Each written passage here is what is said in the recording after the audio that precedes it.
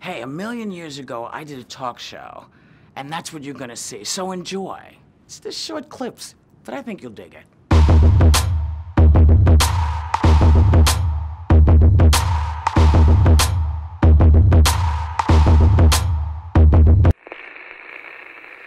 Hi. How are you, Whoopi? I'm very well. I'm sitting with Charles Schulz, the man from whom peanuts have rained down upon us forever. Since I was little, 42 years. You're not that old. No, so. Charlie Brown is older than I am. You are pretty suave. I wish I were. I've always wanted to be suave. You are suave.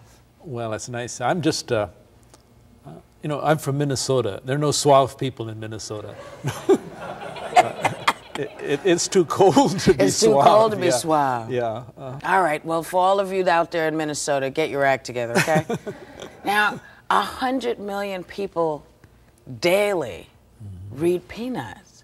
What is it that has grabbed, I mean, I know what's grabbed me, but what do you think it is about Charlie Brown and Lucy and Schroeder and Pigpen and Snoop? And I suppose it's a combination of different things. I like to think that it's a good combination of drawing and originality. I think my strip, right from the start, had a little more originality than a lot of the other people who were around at that time. Did you think that these characters would be as endearing and long-lasting as they... I mean, generations of us are Peanuts kids. These were the cartoons that editors seemed to like the best. And so I got stuck drawing this comic strip about little kids. And I admit, I don't know much about children. I'm not even sure I like kids.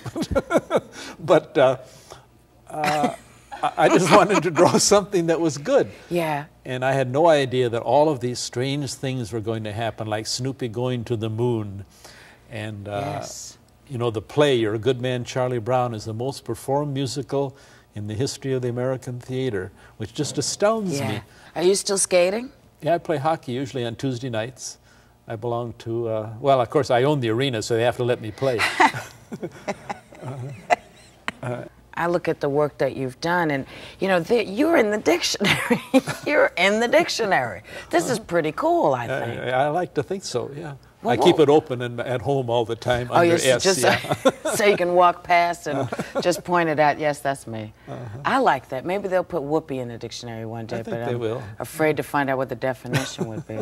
Now, one of the things that I really like is Woodstock, and I'm going to show you how much I like Woodstock, and this is kind of weird, but I was told to ask you about that, but I didn't have the nerve. Yeah. Well, I have the nerve to show it, honey. But I suppose there's no way I could sign it, is there? Oh.